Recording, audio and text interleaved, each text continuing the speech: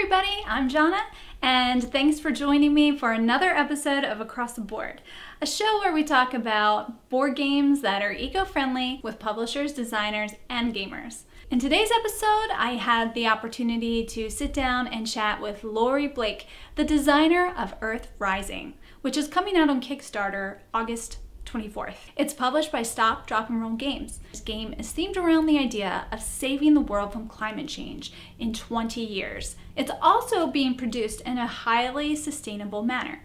Now, on his website, he explains that the game was 100% sustainably produced. Now, this is very different than something being 100% sustainable. So please listen carefully to this conversation. Let me know what you think and what your feedback is on this topic, and please enjoy. So I am really curious about this theme. Why 20 years? Like, where does that number come from? Well, it comes from a couple of things. So first of all, the origin of Earth Rising is that I was inspired when I went to see a documentary called 2040. And that was all about the idea of, the climate crisis is clearly happening. The vast majority of the world is in agreement that is a fact. Yeah. Is there anything we can do about it? Is it already too late? What if we can do something about it? What is that? And it was a fascinating film because it was the first thing that gave me hope on the climate crisis. Everything else, with the Extinction Rebellion and with all of the protests and with all of the sort of scientific people talking about how much worse it's going to get and how much quickly it's going to get worse, all of that was very down. It was very difficult to engage with because of how hopeless it all felt. But right. 2040 gave me the feeling of, the fact that we can do this. This is something that's possible. There doesn't need to be any science fiction solutions. We don't need to suddenly invent something to make this better. We aren't relying upon, anything that is an unknown. Everything, all the tools that we need to fix the climate crisis and to make our world better, not just for the planet, but also for ourselves, are all present and existing. Oh, wow. Yeah, that's awesome. Yeah, it was revolutionary for me. From what I understand, I read a little bit about the inspiration, and it involves the Doughnut system. What? Yeah. What is that? Is that part of the documentary, or is that another tangent? So it was featured in the documentary, and it's effectively Doughnut economics, which is about the idea that you have society is represented in the form of a donut. And you have like this outer ring, and then everything outside of that ring is how much the environment can take, and everything inside of that ring is how much the society is failing to provide for its people. So people in poverty go into the center of it, and the amount of strain and difficulty that our society is placing on the planet goes on the outside of it. And what we want is to shrink the inside whilst at the same time lowering the amount that it's encroaching on how much the natural world can take. That is effectively how Earth Rising works. So we want to turn the donut into a pancake. Is that right? Yeah, yeah. Okay. Exactly. I love the food analogies. It helps a lot of people. Okay. That's really cool. You explained it brilliantly. What about that theory? What about that idea inspired you? Was it the visual aspect or how it all works together? Like, what happened when you heard that theory? I mean, I'll be honest, I put together the core aspects of the game within about 4 hours of seeing the film. I've mentioned before that I'm on the autistic spectrum, and I have ADHD, and so when I have a idea in my head that I feel the need to focus on, I am completely focused on it. It is 100%. There is nothing else in this world but what I am currently focused on. Right.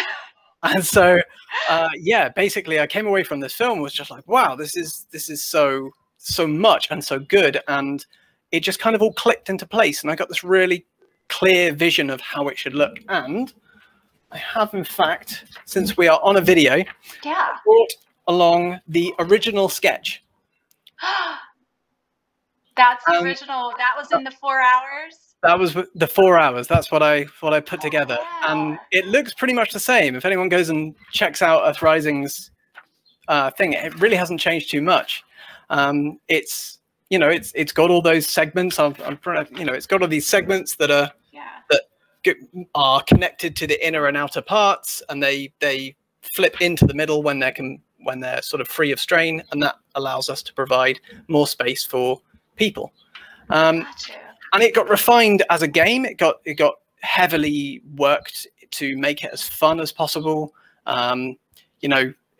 Ultimately, I'm a game designer first, not an educator. I didn't know most of what I know now, which means that while working on Earth Rising, which was about 1.5 years worth of sort of research and design, I was as much working at how it worked as sort of, I suppose, anyone who would be playing the game would be. Where did you get your start in game design? Is this one of your first designs? You speak to any game designer and ask them if it's their first design, and they will normally say, while this may well be my first published design, it is built on the backs of 100,000 other ideas that have been built and workshopped and messed with and everything else. And game design is very much a craft. There are, I guess I've got about 5 other games that have been made and finished and worked on. Gotcha. And it's not our first game as a company. We originally released Pugs in Mugs in 2019. That's adorable. I've seen the pictures of that.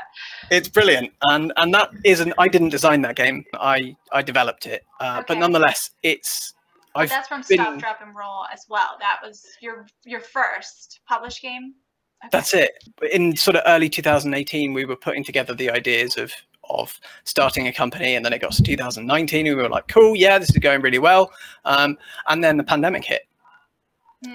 So we kind of had to decide pretty early on, are we going to go ahead with this still? We've got everything prepped. We're sort of ready to go. We're going to make it happen for our first ever time in the midst of a pandemic, or are we going to delay it in the hopes that it will get better? And we kind of decided that, well, at the very least, if we're going to learn the hard way, then we're going to learn a lot quicker. So we went for it. And it was a success, and it's awesome, and Pugs and Mugs has been a delight, and loads of people love it, and that's great. That's awesome. So this will be my first game that I've designed purely myself with the team.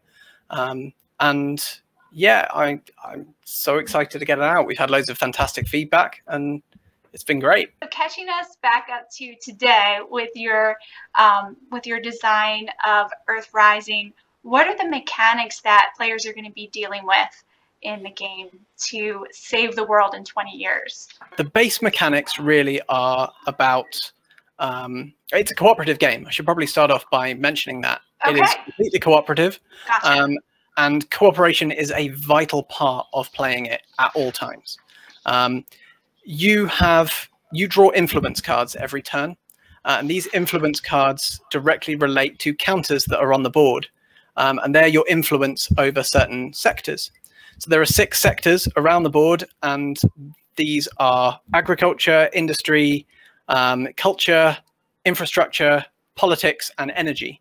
And these are all the things that people need to be able to live a modern life in society. And without these things, in some way, people will be reduced to effectively poverty lifestyles. So no power, no access to goods, no food, any of these things, and people are going to be in serious trouble in modern society. So the influence cards that you get are effectively your means of affecting the tokens on the board. If it's an influence card that matches the sector you're playing, so let's say you're playing the energy character, the climatologist, if you have an energy card, you're able to affect your tokens for 1 card. If you're trying to affect someone else's sector, you need 2 of that sector's type. Okay. What that means is that, let's say you have drawn an energy card, a politics card, and an agriculture card. Okay, that's fine. You can use your energy cards, but you've still got 3 actions left after you've used that. you could then give your politics card to the politics player, which means on their turn, they'll be able to use it for one, rather than you having to wait until you get a politics card in order to be able to use it yourself. So it's very much a game of giving things to each other, helping each other out with what you need to be able to do things both quickly as possible and in a way that is efficient. On top of that, the way the practices relate to the board is that if they're an unsustainable practice, they put a point of strain on our planet, so the ecological burdens that are along the outside, but at the same time, they support people. So regardless of whether they're sustainable or unsustainable, they support people in our society. So we need these practices in order to live. If you just take them off because they're unsustainable, people will be forced back into poverty. But if you just leave them there, then they're going to be doing damage to the environment. So it's a balancing act of trying to transform our practices we rely on into sustainable ones without basically making problems for the people who are trying to live in this society. That sounds really interesting. And from what I understand, you can actually, currently have it free on your website to play virtually? Yep. That's right, yes. So okay. It's so available how on does someone Screen do that? Either on ScreenTop or on Tabletop Simulator. Okay. So ScreenTop is completely browser-based and free. You don't need a login or anything. You can literally just drop the link to someone else and they can just join a seat. It's that simple. Wow. Yeah. So we think that's fantastic for accessibility. So since you don't need to own a copy of it, you can just play it. Yeah. That's but so obviously, cool.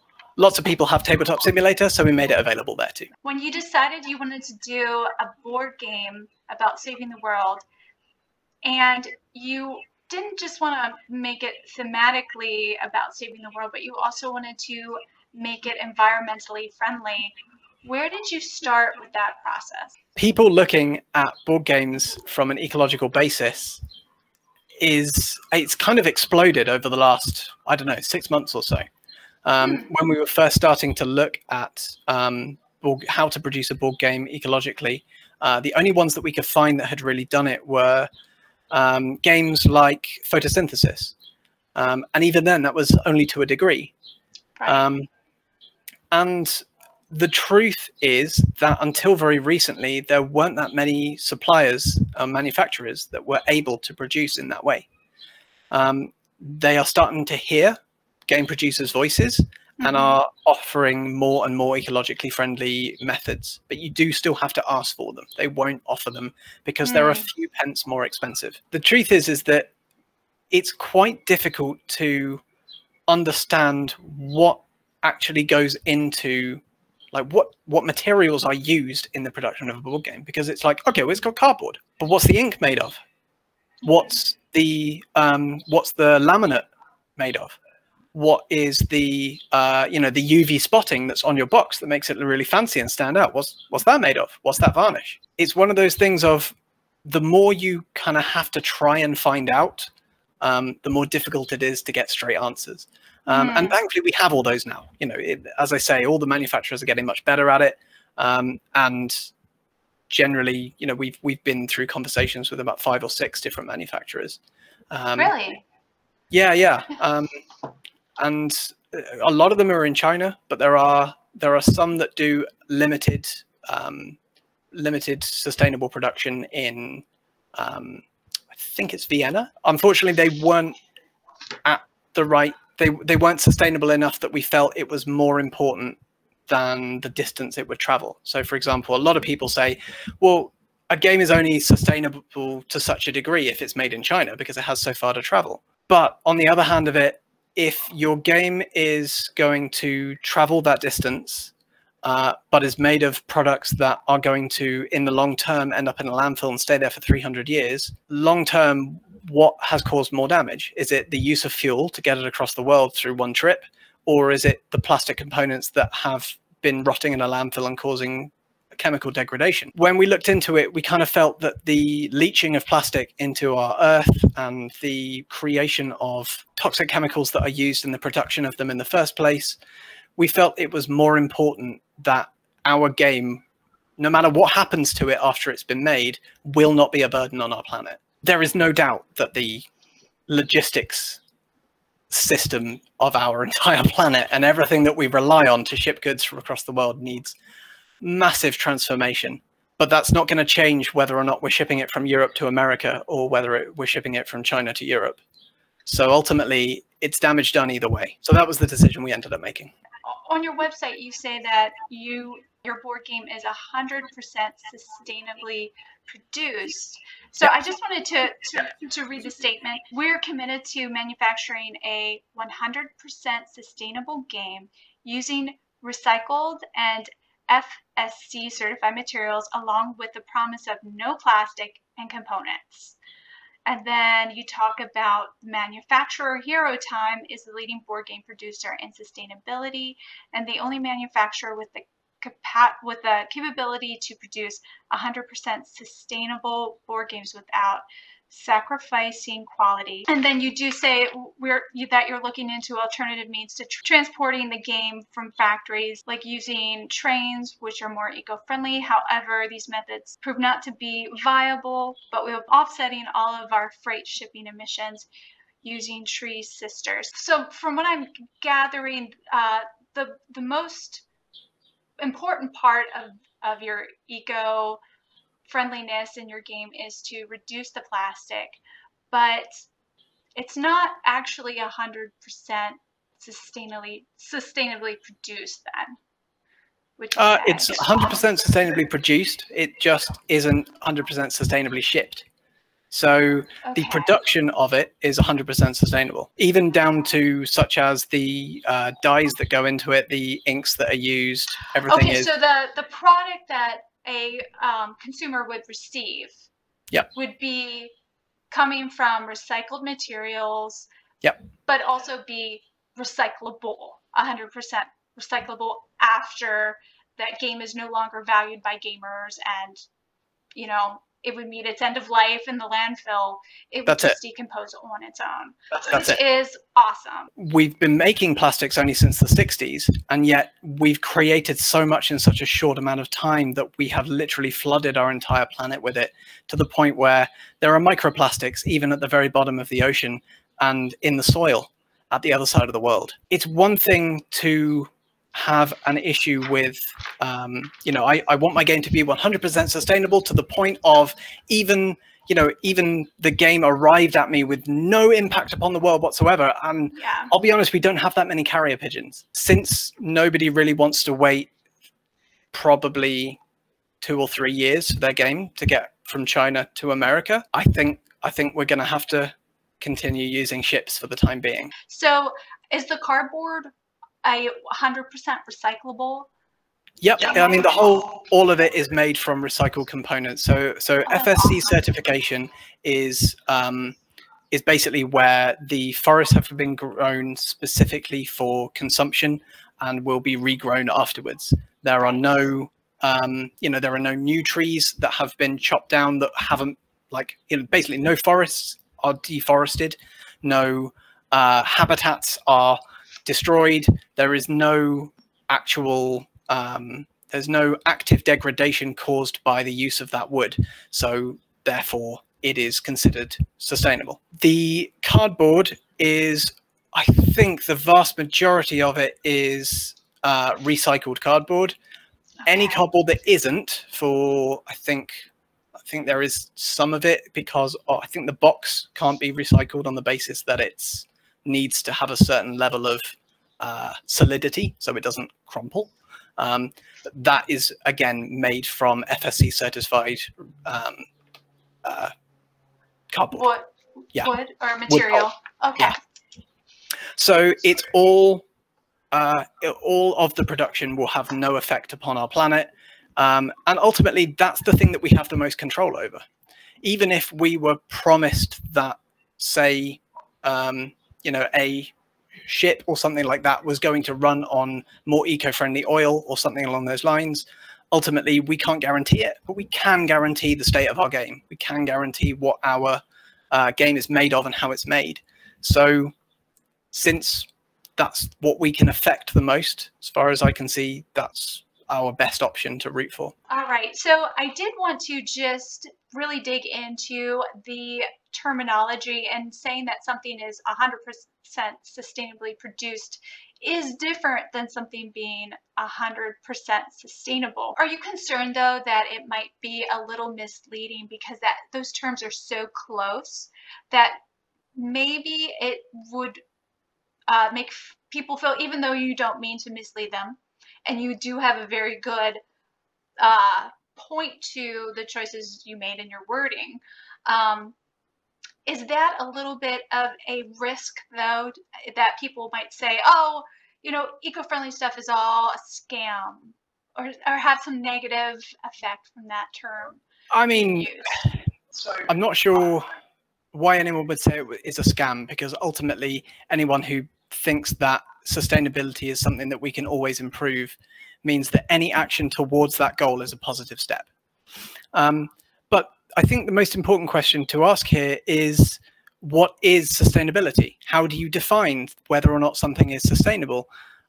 We as human beings are people who breathe in oxygen and breathe out carbon dioxide.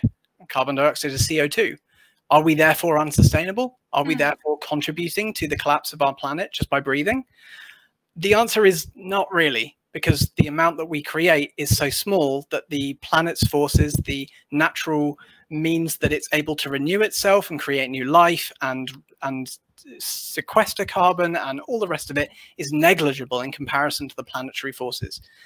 The problem is that our society has become so powerful that our effect is not negligible anymore. We are causing an immense amount of damage, and we're doing it more so every year, and we need to turn that back. If I only have control over how our board game is produced, then that is going to be produced within a way that has zero effect. And if something has 0% effect upon our planet in its existence, then as far as I'm concerned, that effectively means it's 100% sustainably produced. It doesn't break down into anything that causes any environmental issues. And that boundary point where we stop affecting our planet in a way that damages it and start making things within what it's able to sustain, that's what sustainability is. So as far as I can see, as far as I'm aware, Hero Time is able to manufacture our games in a way that has no planetary impact within that production method. That makes it 100% sustainable. It's entirely possible that sustainability will get better in time, but it's still within that margin. So as far as I'm aware, we're not misleading anyone. It is accurate. We are making a 100% sustainably produced board game. Okay. Although you're not taking into the equation the shipping and maybe even like the natural energy that the manufacturer is using at its site. In regards to the energy that he's using, I think that's something you might want to talk to Herschel about. He is, after all, the one that runs the company. And I could probably put you in touch, and you can get chatting. That would be great. Yeah, I would.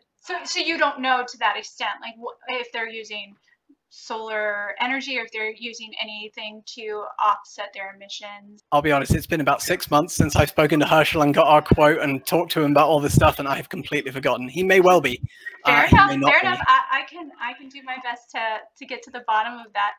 I'm also happy to drop him an email and directly ask, and you can release that with your episode if you want. Sure. I'm more than happy for that too. Okay. With regard to shipping, we are doing our absolute best to make sure it has as little impact as possible. The shipping industry is one of the dirtiest in the world, and there's no getting around that. It is an awful industry filled with corruption. It's incredibly, they use the worst possible oils to power their vehicles because they're cheapest.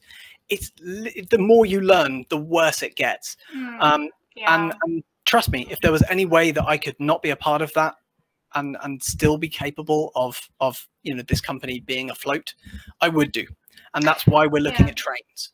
We're looking at trains because that's a way to be able to send stuff out of China, across Russia, through into Europe, and then from there it would be shipped across the Atlantic into, or possibly air freighted, though I'm not sure which would be better, in order to get to America.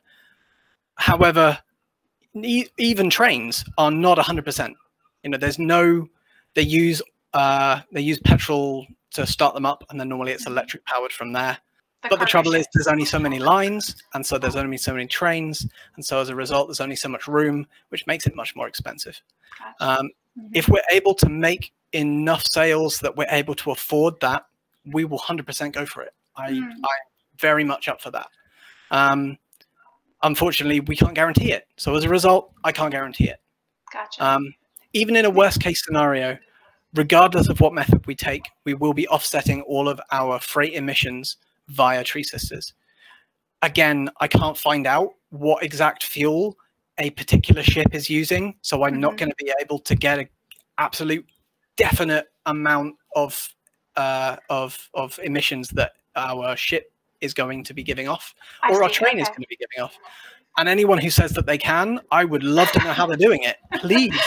But ultimately, we will be trying to nail down as close to as we can what the estimated amount is, and then we'll be offsetting it using Tree Sisters. And Tree Sisters is a very highly renowned and well, I guess, documented producer of not only carbon offsetting, but also they put their money into things that increase female empowerment. Oh, okay.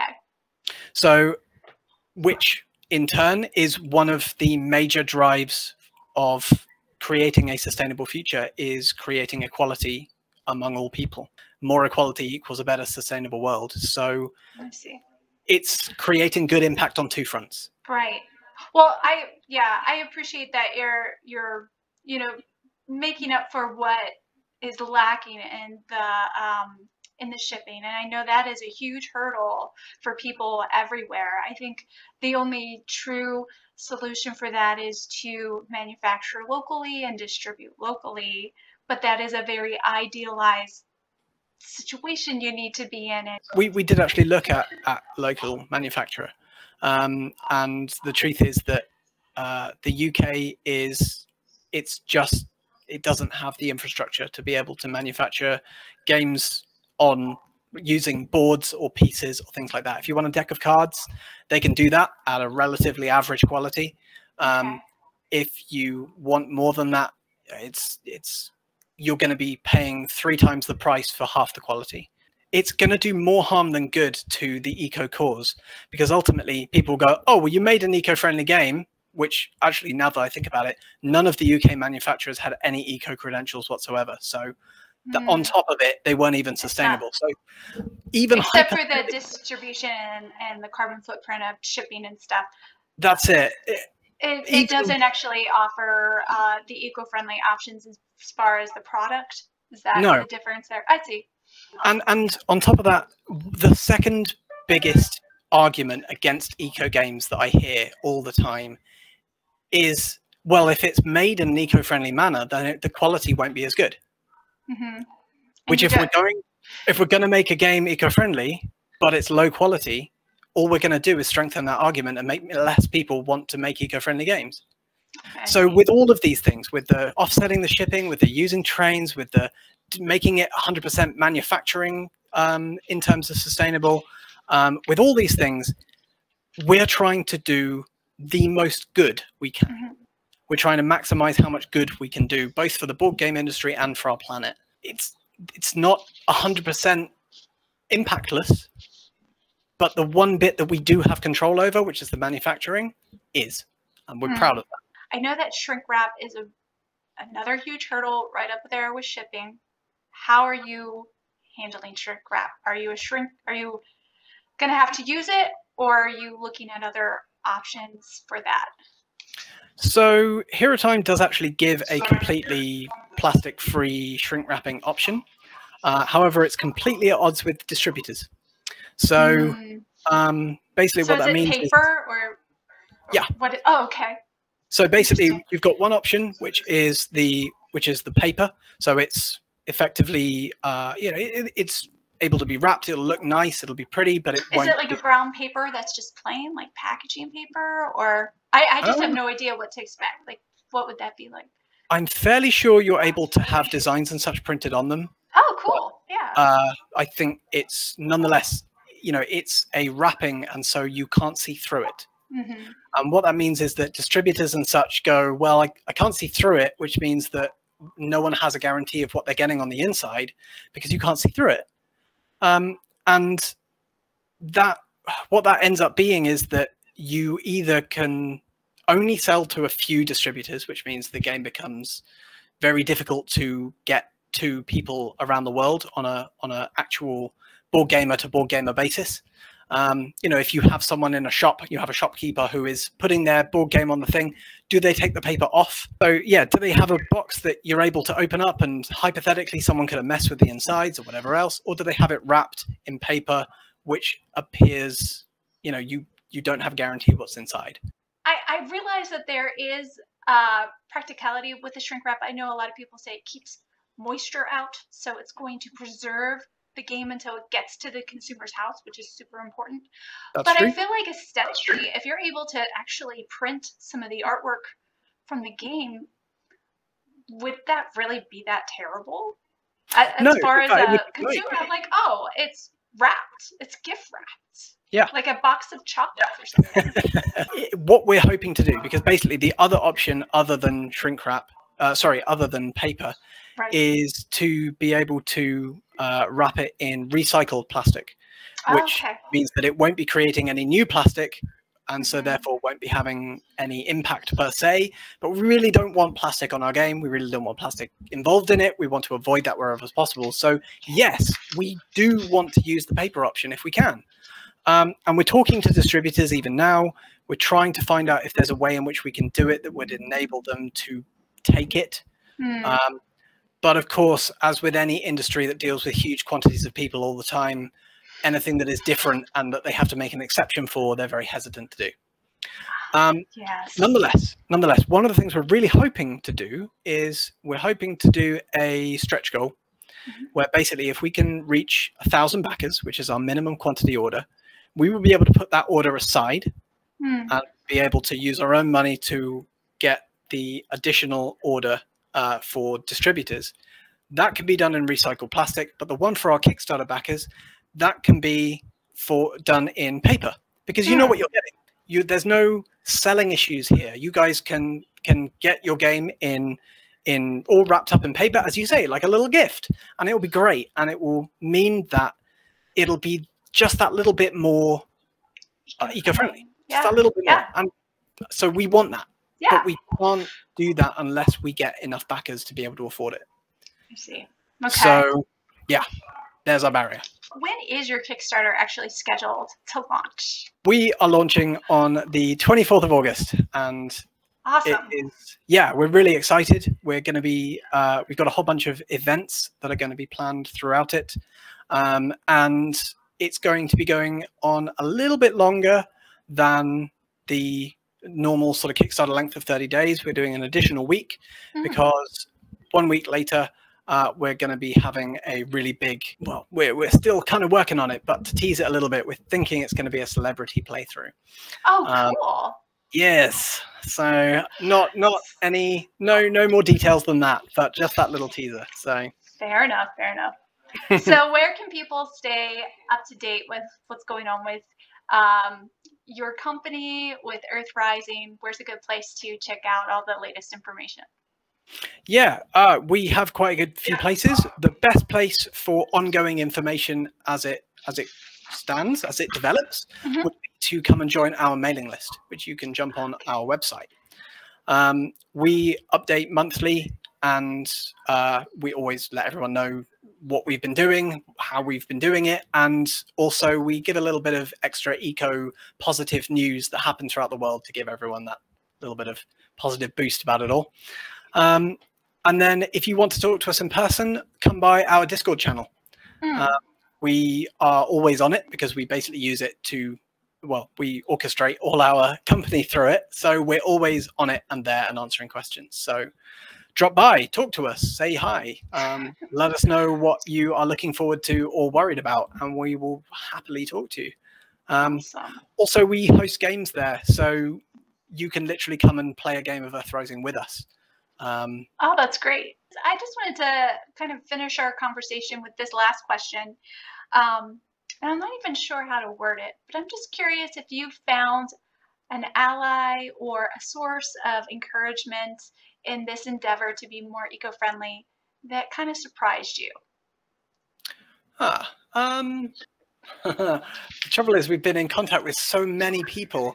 Yeah, you don't want to leave people out.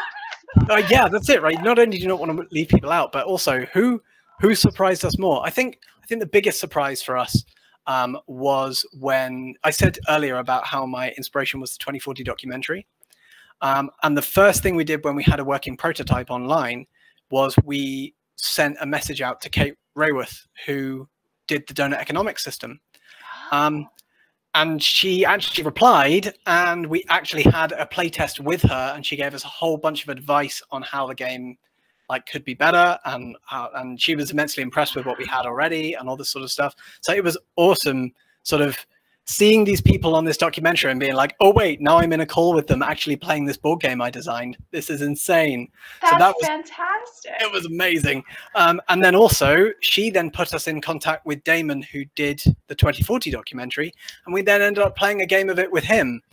So that was also amazing and that is awesome. So yeah, they loved it to bits and now are one of our partners on the game.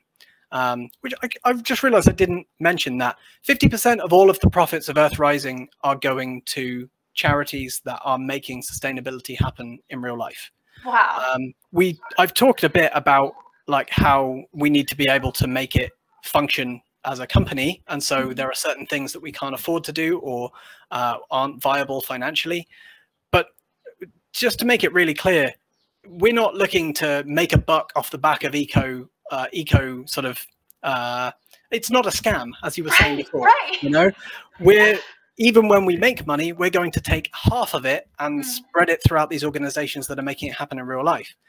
Which also means that anyone who buys a copy of Earthrising, whilst it's not a direct donation, they can know that part of what they're putting into this game is going to be going into the real world and is going to be making our world better as a result. We want this game not to just be a game. We want it to be a piece of history where people look back and go, hey, it's a good thing all this happened, because, you know, it was bad, but just like as we managed to transform it in Earthrising, we've managed to transform it in the real world too. That's what we want. Yeah. And we're doing everything we possibly can to make that happen. That's awesome. So yeah. Well, Laurie, I wanted to thank you so much for your transparency and your openness to having this conversation, for your passion for the environment and for the world to have a better future. I just am so glad there's designers out there like you. So thank you. And I just love what you say when you ask yourself the question, where can we do the most good? Because I resonate with that so much. We sometimes feel very overwhelmed and helpless with the state of the way things are. And there's a lot of discouragement out there, but to know that there are people just looking to do the most good that they can is so wonderful. So thank you for that. And I hope everyone has a chance to check out Earthrising. It's definitely something to look into. And I hope I get a chance to play this. I'll have to check out your Discord and jump on there with you guys sometime soon. Oh, that'll be great. All right. Well, thanks again. And I hope you have an awesome day. And everyone watching, I hope you have an awesome day as well. Goodbye. Bye. If you are interested in checking out Earthrising, it will be coming out on Kickstarter August 24th. And I will link that below in the description. Seeing themes about climate change is a really cool idea, and seeing more recyclable materials and less plastic in our board games are also the right direction to go in. So I'm very excited about the work that the Stop, Drop, and Roll team is doing with their board games. Thank you so much for watching this episode of Across the Board. I hope you enjoyed it and learned something, and I will see you in the next one.